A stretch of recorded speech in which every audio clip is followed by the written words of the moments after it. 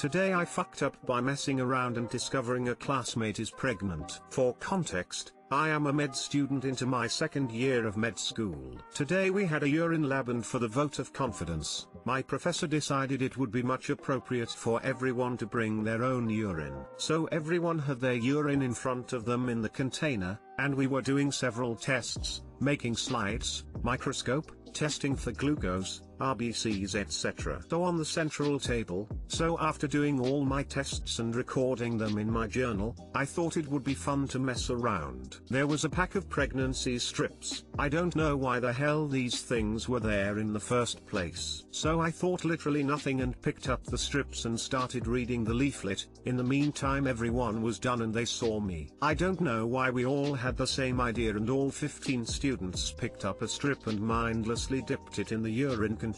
As expected, nearly all of them tested negative, all but one. I cannot describe the horror on that girl's face, like it was really horrified. She just without thinking took another strip and tested again, still positive. She ran out of the lab rather very visibly upset. Me and the other classmates were really awkwardly staring at each other and trying to understand what happened in this turn of events. Too long didn't read. Had a routine urine lab in med school, started messing around after getting work done, everyone took a pregnancy test and one turned out positive. Next year there will be no pregnancy strips in the lab. Let's see what happens. Every year is a new story! Exclamation mark. And then the guy whose strip tested positive decided to go have himself checked out for testicular cancer. This reminds me of the story my sister told me. She was training to do sonography. They were on the pregnant unit. Had a pregnant lady come in. Professor stopped and moved on to the next subject. The pregnant lady was a classmate's friend. Turns out the baby died. Miscarriage is a particularly awful version of the end of pregnancy. Your body doesn't tell you, your doctor has to. Edit. Condolences and good thoughts to all those of us who've been through this. You won't forget, but you will get through it eventually. Reminds me of a girl I know training for being an ultrasound tech. They obviously practice on each other. Partner practicing on her is like, that's a baby. And that's how she found out she was pregnant. I am reminded of a story about science teachers no longer offering to do familial blood typing. Guess what? You aren't your dad's kid. For the same reason. When I went to curriculum night at my kid's middle school, the 8th grade science teacher told the parents, if your child is adopted and doesn't know, tell them because they will find out in science class this year.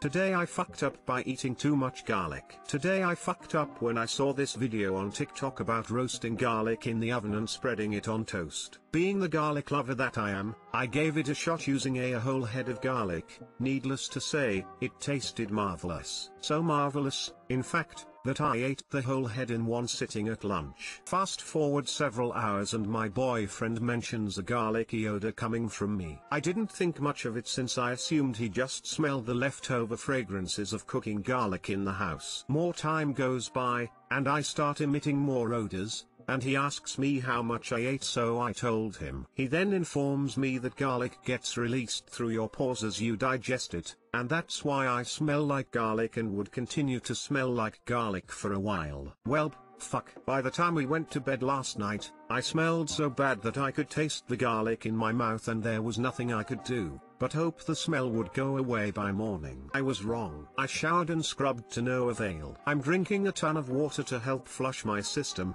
but I've accepted that this might be my life now. Too long didn't read. I ate too much garlic and now I smell worse than Dracula's pissed off girlfriend.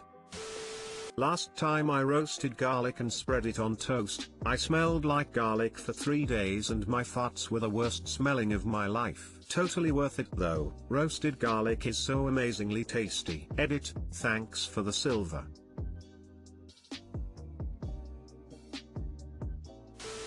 You made garlic bread. Garlic bread is my favorite food. Could honestly eat it for every meal, or just eat it all the time without even stopping. You will never recover from becoming garlic. You might as well accept it. Here's what I would do. 1. Put in a tub of warm water for a week with light, make sure the water is steady warm. 2. Dig a hole in the dirt then transition into the hole, try to stay hydrated. 3. You should be much larger in a few weeks and can use yourself in things like salad, and roasted potatoes. Edito, thanks for the fame, I do small paragraphs for nominal fees. I've done this before. I used to roast garlic heads all the time and, cooked enough, they didn't generate that garlic smell. Well, one day I undercooked a garlic head. I didn't want to waste food, so I ate quite a few cloves. Smelled like garlic for about 4 days. Nothing seemed to help except time to let the garlic pass through my system. The good news is that it'll pass. The bad news is that it might be a few days until you no longer smell like garlic. I used to pickle garlic and put it on salads or just eat a few cloves straight for a snack. My girlfriend / now wife made me stop as we were getting serious.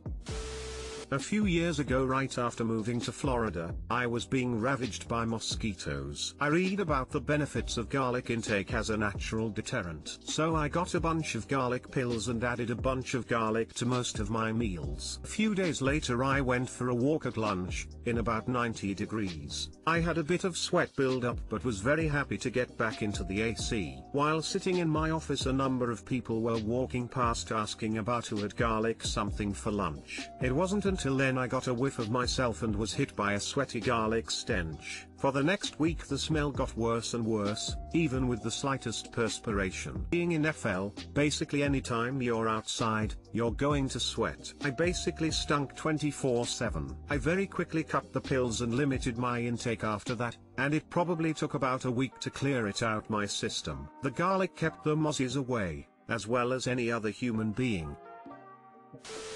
Today I fucked up by eating a buttload of violet candy, didn't research ingredients well enough, lost a bunch of weight, and then paid for it, in a buttload. Edit for disclaimer, tilde for those messaging me asking for the brand name, stop. I will continue to ignore. I asked for one boundary and stated my reason for doing so. I don't need any more qualifiers. Tilde I also did not intend for this post to become a chat about encouraging unhealthy and damaging eating habits. Please seek help if you are suffering from an ED or trying to find a quick and easy diet in the form of laxatives or other methods. These are damaging. Did not consider this entirely, but it's something that has been made aware to me. The story might be written in a funny way, but that's my process of the events. It wasn't funny or cool that I lost weight and dehydrated myself in this method. It was painful and I'm going to need some recovery. Edit 2, remove identifiers and potential encouragement for harmful ED behaviors. So, here's the thing. I may or may not have a slight to moderate addiction to these delicious violet mint candies. I'm choosing not to give away the name of the maker of these candies tilde in an effort to protect the small company.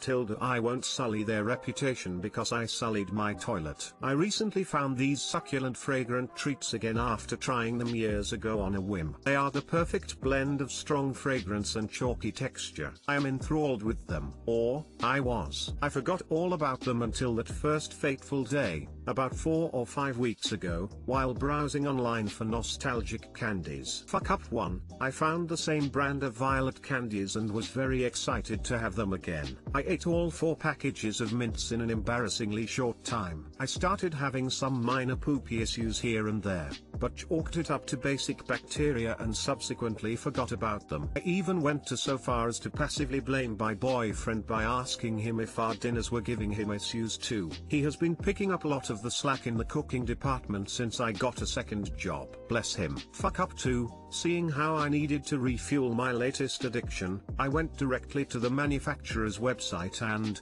you guessed it, ordered 2 whole boxes of mints. Fuck up 2.0, almost a moment of clarity. Something told me look up the ingredients of the mints, just for shits, lol, and giggles. I briefly read something about, specific chemical name, but the article had too much of that darn fancy science mumbo jumbo. So, I went on with my life, or, what was to become of it, my careless days of yore. I should have trusted my gut, literally. I've read that animals have basic instincts of impending doom, like a signal of their own death. If only I knew my impending doom would result in the lament of my toilet. My triumph turned to tragedy. My seemingly harmless addiction leading me into a dark bathroom of despair. Third and final fuck up, or, the violet flower in rapture and evacuation of the bowels. Since the delivery date of my precious violet gold mine, I prided myself in how well I was conserving the candies. I only ate a few here or there, and would just pop a few in my mouth at work. Luckily I have been busy with both of my jobs, so I only ate them at home for the most part. And so began the turmoil of my poor gastrointestinal system. I began to notice more frequent trips to the bathroom,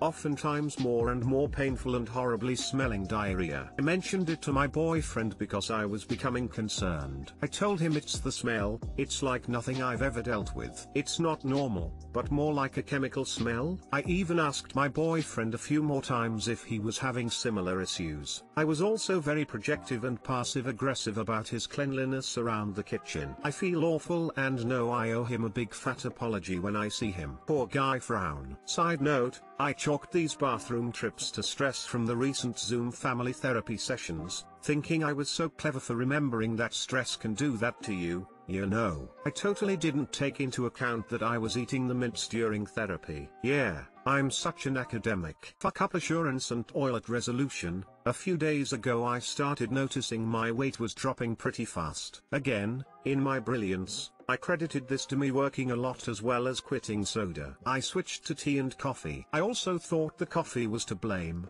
but coffee never gave me those painful, cramping, and horrid blowouts. Last night I stayed up very late talking on the phone for almost 3 hours with my sister, catching up about stuff that happened in our family therapy. By the time our call was up, I had consumed 1 1/3 entire packages, about 20 minutes or so in just that phone call's time. A new record. But there are no wins here, only profound losses. Today's fuck up confirmation, I woke up a few hours later at the Askreddit, lol, of dawn. I was strangely feeling hungry. BF went to work. I kissed him goodbye and went back to bed, or so I thought. A violent violet cramp began to rumble until I was nearly doubling over on my way to the bathroom. Total, violet, recall. Bonus Willy Wonka quote, "You're pooping violent violet." And somewhere between my agony and my confusion, something just clicked. I went to search that pesky chemical I remembered from the ingredient list. And Velp,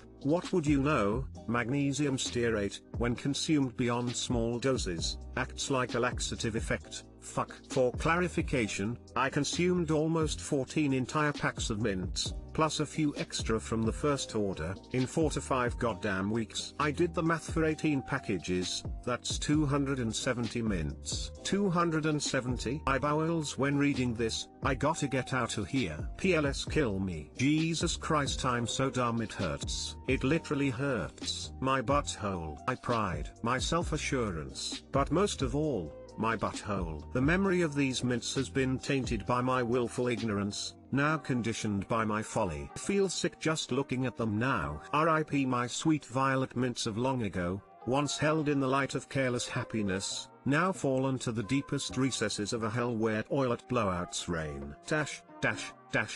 But most of all, I'm sorry to you, my sweet innocent boyfriend. You're amazing and I will be reading you this after work. Love you be frown. Too long didn't read. For those with normal gut health, I ate a fuck ton of violet candies in a very short time and got horrible diarrhea for weeks. Turns out it was a chemical ingredient that caused a laxative effect. Too long didn't read. Light version, bad thing in candy make tum tum go ouchie. Ate many candy in short time. Feel sad and not smart in brain.